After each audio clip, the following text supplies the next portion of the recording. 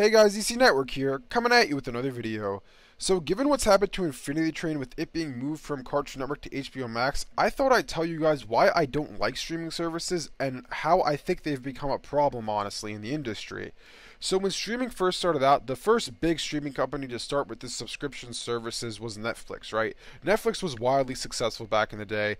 Pretty much everybody you knew had Netflix. Me personally, I never got Netflix. I got a free trial before, never actually paid for it. But if you look at Netflix, if you look at any streaming service, what is it? In my opinion, all it really is an on-demand service that's being run through the internet.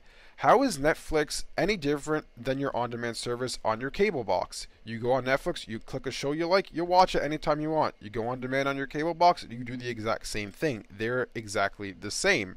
But where streaming's become a problem is that all these companies, these different production companies, they all saw Netflix and they were like, wow, look at how much they're bringing in by just having a bunch of just shows that we're licensing out to them. Why don't we take our shows that we own and put them on our own streaming service, and we could get the money directly instead of licensing it out to Netflix?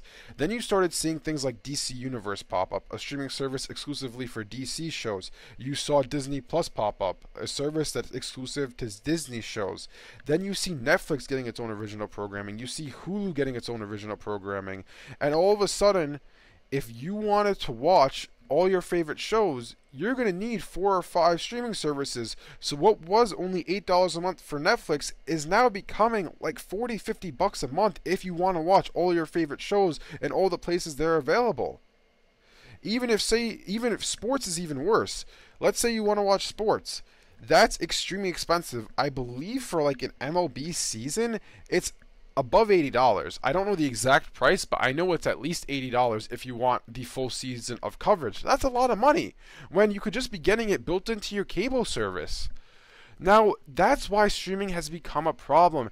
It's just all these companies want a piece of the pie, all these companies are trying to get in on the action, and now streaming's become so widespread. You have HBO Max, DC Universe, like I said before, Disney Plus, all these streaming services with all different original programming. That's when I think streaming went against the consumer. It, at one point, was consumer friendly. You know, $8 a month for an on-demand service isn't really a lot of money, but now it's become much more than that. Now it's become, if you want to watch all your shows, you're going to need 5, 6, 7, maybe even 8 streaming services. If you look at HBO Max right now, Warner Media owns HBO Max and they also own DC Universe. They have 2 streaming services that you're having to pay for to watch their content. Now, granted, I do see that DC Universe is starting to wind down. I do think within the next 6 months to a year, DC Universe will be merged into HBO Max, so that is what I foresee at least. But still, you look at the landscape, you look at all the streaming services available, and it's like, oh, what used to be my $8 a month is now $50-60 a month. And here's the other thing as well. We're starting to see with HBO Max, at least, like, they're taking away content from the different Warner Media networks. Like TBS, they took away Close Enough from that. They took away Infinity Train from Cartoon Network. They even took away, technically, Adventure Time from Cartoon Network, even though it's kind of a, I guess, a spin-off series, you could say. They, technically speaking, took Adventure Time away as well. That's a whole nother problem. That's just being scummy. That's just Warner Media trying to pinch every single penny that they can grab from you. That there's no reason for that.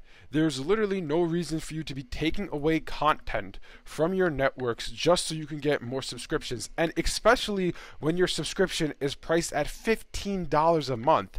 That's a lot for a streaming service. Now, I have to applaud, and if you've been watching me talking about streaming before, you know I like Disney Plus. The reason why I like Disney Plus is if you look at Disney Plus, the shows that they're airing, their original programming, their original shows, they don't have anywhere else to air a lot of them. You look at shows like The Mandalorian. Where would Disney air The Mandalorian? It wouldn't go on Disney Channel, not Disney XD. It doesn't fit on ABC. They don't have a channel for those types of shows. You see all the Marvel shows coming to Disney Plus down the pipeline. They don't have a place for any of those on TV. Star Wars The Clone Wars Revival, that wouldn't fit on Disney Plus because apparently it's not kid friendly because kids can't watch action shows anymore. So the shows that Disney's putting on their streaming service is they just don't have anywhere else to put them. So it's warranted for them to be charging you, what is it, like $70 a year, so you could watch all these different shows that they just don't have anywhere to air them. If there was no Disney Plus, there would be no Mandalorian. There would be none of these Marvel shows that you're seeing. They just don't have anywhere to air them. That's why I applaud Disney Plus. But all the other streaming services, it's just like, alright, you could be putting the shows that you're putting on your streaming service could really be on any network if you want it. Like Solar Opposites. Why, that could be on like Fox, that could be on Adult Swim, that could be, you know, anywhere. I know Fox is the one who, technically speaking, owned it at one point. They're the ones who originally made the deal with Justin Roiland, but now since then Disney has bought out Fox, so maybe that will even come to Disney Plus eventually. Anyways, that's my little rant on streaming.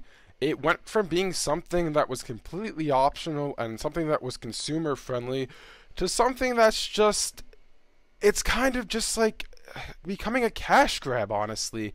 It's just all these companies are seeing money bags piling up at the door because, oh, if we put something exclusive on our service, we can get a monthly fee from people, and then we could be making more money. That's what it's become, and it's really a shame. It's not consumer friendly at all, and people love it still for some reason. That's what I really don't understand.